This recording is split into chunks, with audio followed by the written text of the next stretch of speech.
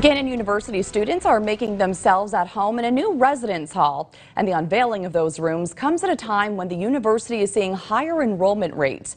Brianna Malone joins us in the studio with more on the new living quarters. Brianna.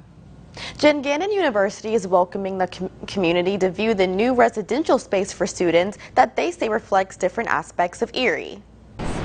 A dedication and blessing ceremony is being held for the official opening of South Hall student residences at Gannon University, with remarks from the university president, students, and a blessing from Bishop Lawrence Persico of the Diocese of Erie. A ribbon cutting followed shortly after, and then the community received a tour of South Hall. Units themselves are either single, double types of units, but we have community kitchens, so they've already started to come out of their rooms and join together as a family.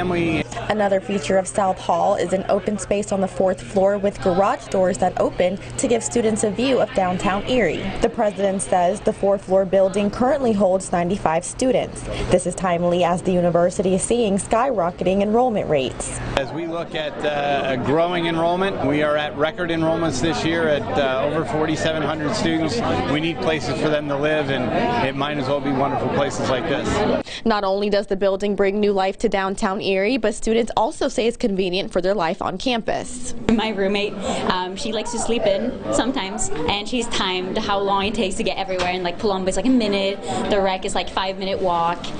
Even getting to CBI, which was not a struggle for us last year, but it was a pretty far walk living in Finnegan. The vice president of student experience says the building is designed to reflect Erie beach scenes from sunrise on the top floor, daytime beach to sunset, and night views of Erie in the basement. Sean? Thanks, Brianna.